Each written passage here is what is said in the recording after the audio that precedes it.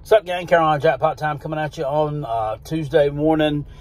Got a few minutes here before I have to head into stop, and thought I'd talk a little bit on a topic that's become forefront in the world of college football the past couple of days. The firing of Fitzgerald at Northwestern as head coach. I made a little short video on it last night, just kind of somewhat joking around. But made no mistake about it. It's really not a joking matter. And I've listened to a lot of people this morning on sports. That's the nice thing about having a job where you're driving around a lot, stopping, making deliveries, going to stuff. You can still like kind of listen to and be in the know on what's going on in the world of college football and with particular stories. So that's a cool thing. Anyway, you know, everybody, they're pretty much saying one form or other of the same thing. This is awful. It's an awful look for the university. You know, it's awful. You know, it's an awful look for him. Look, I'm going to sit here and tell you something. I had a dream. Well, I didn't have a dream, but when I was in elementary and middle school, what I wanted to be when I grew up was a sportscaster. Specifically do radio play-by-play. Yeah, no. And unfortunately, I didn't put my best foot forward in college, and, you know, kind of screwed around and started working full-time before I really needed to start working full-time, and those kind of dreams kind of passed me by. So since that's not going to happen for me, I, feel like I can just get on and say, what I want to on my channel, and you can disagree with it, you can agree with it. It's perfectly fine. I'd like to hear down in the comment section below what you think about this situation. But I don't think that this guy was totally fired for a lack of institutional control. I think he was fired for losing football games. And, the thing about it is, where the taffy part of society comes into play is that he is a beloved figure at Northwestern, okay? He's an alumnus. Not only is he an alumnus, he was a member of some of the best teams that they had there, specifically in 1995 and 1996 teams, which in 1995, Gary Barnett took them to the Rose Bowl for the first time since like the 1930s. In 1996, I believe they went to the Citrus Bowl, had another great year. He was on those teams. He's been the coach there for 17 years, and he is a beloved figure. But he's had 2 terrible years in a row. He's had a lot of terrible years there. Now, he's had a few years where they won like 10 games. It's been a very Jekyll and Hyde type program with Northwestern. The only thing I could compare it to is like Auburn. They'll have a great year, then they'll fall off, and then they'll come back and have a great year. But it's been bad the past few. So I think that the athletic director and the president there are both fairly new, both been there less than a couple of years each.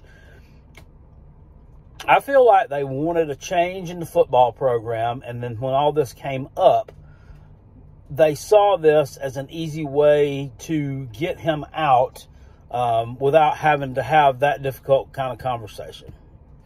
That's the taffy part of society, because they were scared. They want to hold him accountable because they were scared of holding him accountable because of the backlash from former players, from other alumni, and just anybody else affiliated with the university that loved the guy. Whether or not he's a good football coach, I don't know. I mean, I think that, yeah, he is a good coach. I think that he probably had a hard time getting the best players there to Northwestern, just due to not only academic standards, but it's just not, I don't know. It just doesn't seem like a destination for a 4 or 5 star recruit. Yeah, do I think that he should have gotten fired for his performance? I don't know. I'm not the one to make that call. But a lot of the things that I hear them talking about that coming out, that what went on, this so-called hazing and stuff, it's kind of weird. Some of it is. I mean, some of it's really strange. But a lot of us played high school football. Some of you may have even played college football that listen to the channel. I don't know. But a large majority of us guys who listen to the channel played high school football. You know, there was all kind of stuff going on there, you know, slapping each other on the ass, you know, grabbing them butt cheek and running off with it. Not running off with it, running off after you grabbed it. You couldn't run off with it. That would have kind of rendered you a little bit useless, wouldn't it? Snapping each other in the damn ass with the towel, hiding shit from hiding people's clothes so you were running around naked. All of these things nowadays could be considered sexual harassment. And now some of the stuff they were talking about was kind of weird. I've heard something like, and I'm not making fun of this, but like dudes standing in front of the shower. I heard this on the Zach Smith show yesterday. Standing in front of the shower, rotating, and their ding-a-ling flapping around. So it was like the rubber part of the car wash and making the freshman walk in through there and get slapped with it. First of all, your wee-wee ain't touching me, okay? That would not happen. Ain't no way that I'm walking through that. I don't care if you kick me off the team. You ain't doing all that, okay? But I don't know who this is that was participating, who the participants, who the car washers were. But I can tell you one thing, it wouldn't be Carolina Jackpot, my God. Not with my button on a fur coat. That'd be a touchless car wash, you know what I'm saying? But that's just strange. But that's 2023. I don't know how guys act today. But from what I've understood, he is fighting it. I'm sure he's probably got a lawyer. And it sounds like he's going to sue the university. Because first off, they suspend him for 2 weeks in July. Okay, what's 2 weeks in July? Ain't doing nothing anyway. Would have probably been on vacation anyway. They're suspending him, and then they come back a couple of days later when no new developments have come in this case, and they fire him. And I think that was either done, you know, under pressure or under somebody saying, hey, you know, we can start over.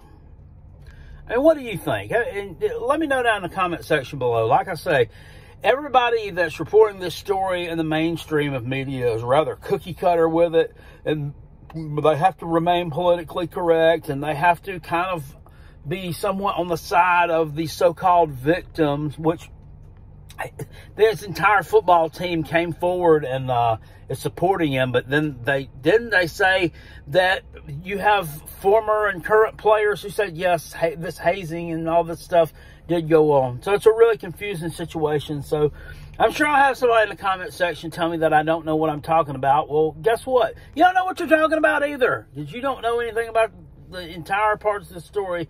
But it sounds like a convenient way to get rid of someone who you felt was underperforming without having to have the difficult, hey, you're fired, we're going to go in another direction conversation.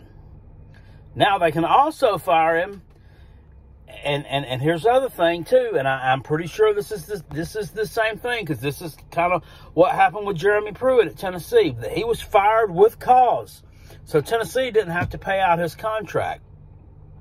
So I'm sure that Northwestern will have to pay Fitzgerald's contract out. I'm assuming that's the way that works, that he's getting fired with cause. So they're not going to have to pay him however much they owe him.